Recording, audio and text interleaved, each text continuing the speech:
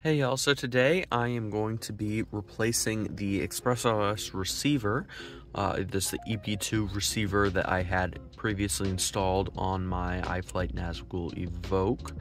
And I'm going to be replacing that with a brand new EP1 receiver. Hopefully holds up a bit better, because you can see with the previous one in crash, maybe the ceramic antenna snapped off of the PCB there. I'll put some on-screen footage here. I was seeing symptoms of this even before I had this particular crash, the one that resulted in the arms disattaching themselves from the quad. And so that actually resulted in the crash that caused these arms to snap. I failsafed over asphalt and snapped both of those arms. And so I will be replacing that with the new antenna that I've got here. And I'm going to be walking y'all through it today. So let's get right into it. So first thing, let's see what we got in this package here. Let me go ahead and open this up. Let's see what we get with this. Okay, so 3 roasted quads, battery, strap, seat, and right here, pre-installed ELRS v3.01. Nice. So that comes with 3.01. We are going to be updating that, but let's go ahead and open this up. Seems pretty standard electrostatic bag for the PCB, so that it's not damaged in transit. Let's see here. Go back to the side and rip this right open. So within here, I went for the EP1 rather than the EP2 again, just because I wanted the additional durability of a solid antenna rather than a ceramic antenna. And plus, having the UFL connector here to swap out should the antenna break, it should be useful for me in the future. Plus, it does look like it came with an extra antenna here. You can see that there is 2 antennas, and so I will have an extra in case I have any breaks. So right here is just the same exact board that we had on the broken one over here, but instead of having a ceramic antenna, it's got a UFL connector for a real T antenna there. So we're going to be taking this, and we're actually going to be soldering it right in place of the previous one. So the existing EP2 connector that I had on here has this heat shrink on it, so the first thing we're going to have to do is remove that. I don't think I ever actually shrunk the heat shrink. I think I just put it over it.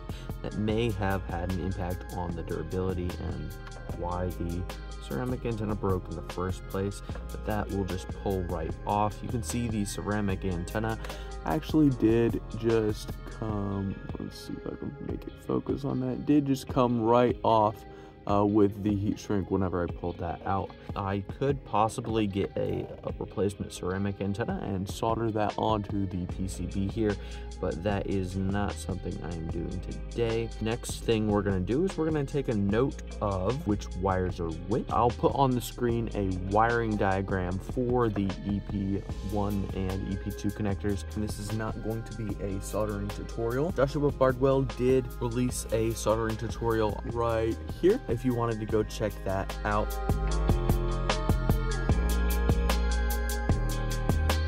Alright, so now since we've got the old one off, we're going to go ahead and get the new one ready. Got the new one in here. I've loose fit it in there, make sure that I want to be using this antenna rather than the longer one here. I'm going to go ahead and get that soldered up now. I'm going to be using these little tweezers here. They're actually broken, but they should do the trick of holding it in place just a little bit better while I go ahead and get this soldered up. This would be better done with some blue tack, but I don't have any right now, so this is going to have to do. So I'll go ahead and get that there, just like that, and I'll go ahead and tin these pads.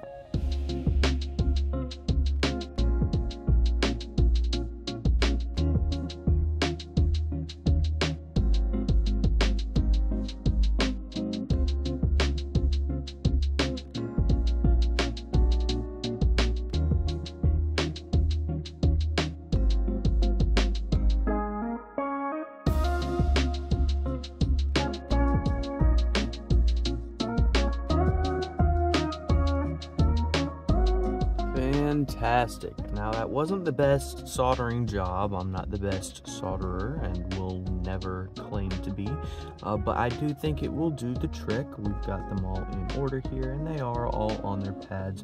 I don't think any of the pads are bridged. Yep, so none of the pads are bridged, so we should be good to go. So I'm gonna go ahead and unclip that from there. Retwist these wires back up there. One thing I should have thought of before is putting on the heat shrink before we do that. So it might have helped us a little bit better if we were to thread this heat shrink on, but I do think we're going to be able to fit it around this antenna, hopefully. Because this is pretty bendable. Yeah, I think we're going to be able to get that on. Let's go ahead and squeeze that through. There we go.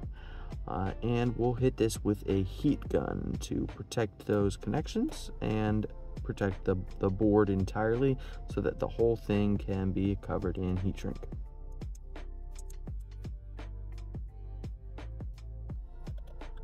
Alright, so I am back. I hit that with a heat gun. I'm just going to go ahead and kind of jam this up in there, and then all I have to do is reassemble the frame. I am still waiting on the carbon parts for that, as well as the additional motors, so I am not going to be reassembling my frame right now.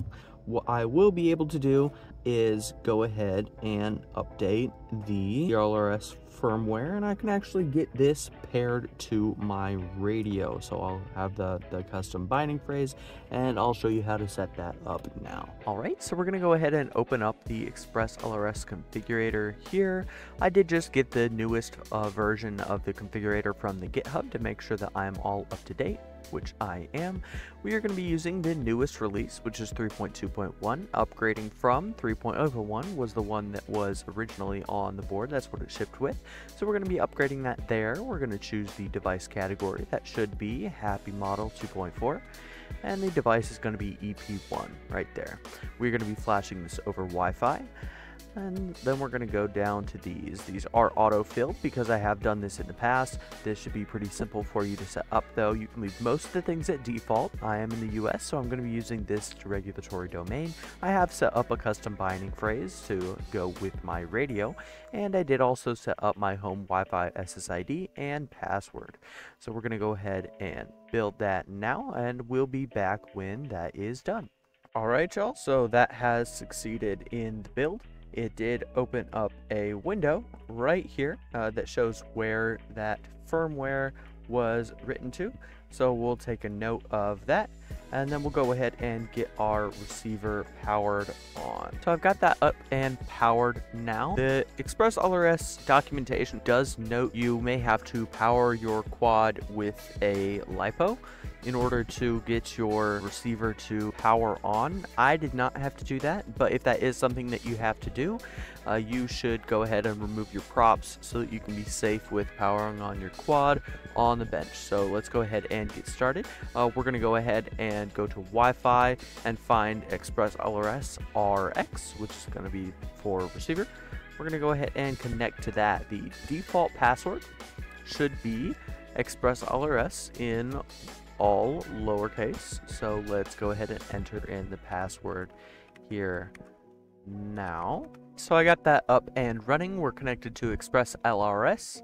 One thing that I do want to share with y'all is that I did have to disable my VPN in order to access this. So you're gonna open up a web browser. It should prompt you to open up the web browser down here. You'll click on it and it should open up there, but if it doesn't, you can just open up a web browser and go to this address right here, and this is listed on the Express ELRS documentation page. I'm gonna go ahead and come in here, and we're going to update this here. We're going to choose our firmware file, come back over here to the one that we had before. Go ahead and copy this path that we have here, Control C, and we're going to paste that right up in here. There we go. Choose the binary file, the bin file, that is in relation to our build that we just did. So we're going to go ahead and select that, hit update here. This should go ahead and update your receiver over Wi-Fi. There we go. That's all been updated, and we should be good to go in relation to that firmware. Go ahead and open up Betaflight now. We'll get that open there, and then I'll go ahead and plug in my quad. Just like that. That should automatically connect right there. I'm going to go down to the receiver tab right there, and I'm going to power on my transmitter. Now you can see right there, everything did go smoothly, and those values did update. Now if I move the sticks on my transmitter, you should see that is working properly within Betaflight, which is perfect. That means that the receiver and the transmitter are connected and transmitting properly. So now this should be good to go ahead and fly. I'm still waiting on the arms and new motors for the Nazgul, but that has been successfully installed and we should be good to go in relation to moving forward. If you found this interesting and you wanted to stick around and see me get this flying again, make sure you go ahead and subscribe. I should have some more videos coming in regards to the installation of the other parts that I need to get this drone back up in the air, and then hopefully I can resume ripping and put out some more actual flying content for you. But until then, I'd like to say you have a good one. Peace.